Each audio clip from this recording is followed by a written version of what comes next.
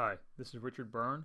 In this video, we're going to take a look at how to create a check-in, check-out system using Google Forms. So we have our sample form here, and we'll just call it Stuff You're Borrowing From Me. And we're going to make our first question here your name, and of course we'll make that short answer. And you may want to ask students for their email addresses or other contact information so that you can track down your stuff if it doesn't get returned. So I might say your email address. Now if you're using this in Google Apps for Education, you could automatically collect usernames as well by choosing that option up here under your settings. All right, so we'll make this one short answer. All right, now we're going to use an add-on called Check It Out to set up the rest of this form. So I have the add-on already installed up here. It's called Check It Out. If you don't have it installed, you can get it by going up here in the upper right-hand corner and selecting add-ons and doing a search for it and then adding it in. So let's go ahead now and use Check It Out. And we're going to edit our question set. And here we're going to add a new question. And we can use a variety of question types. I like the multiple choice option myself. And we'll add that in. Now our default text here is all items are checked out when everything is checked out, and all items are checked in when everything is checked in. You can change that if you want to, but I don't see any reason to modify that. So let's add that in.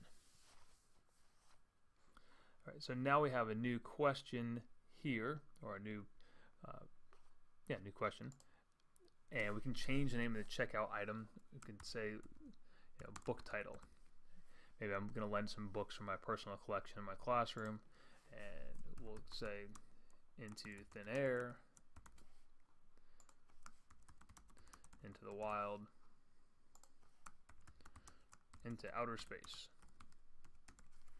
And you can add as many items as you like into that section. Now if you wanted to break this up where you did a section for adventure books in your classroom and a section for easy reading books, or whatever genre you want to use, you could certainly put in multiple sections in this form, but for the sake of brevity here we'll do just these three.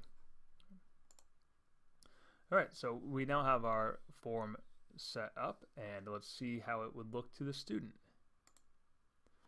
We'll click on the preview, and the student comes in here and fills this out,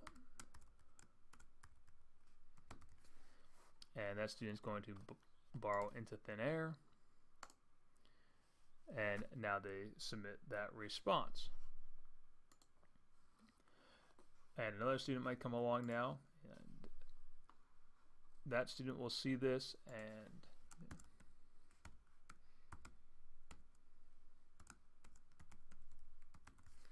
and she sees that, okay, the items that are missing are Into Thin Air. That one's already checked out, so she can't check it out, but maybe she's going to borrow Into the Wild from me, and she submits it.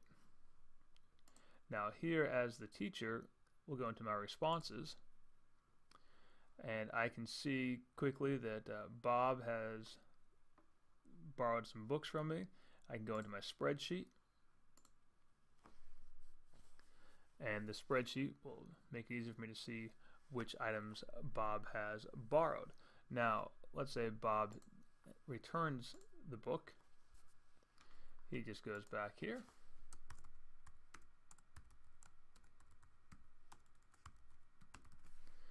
and he's returning the book to me. And of course my spreadsheet will now be updated to reflect that. So that's how you can create a simple check-in, check-out system using Google Forms and the add-on called Check It Out. For more tips and tricks like this, please check out freetechforteachers.com.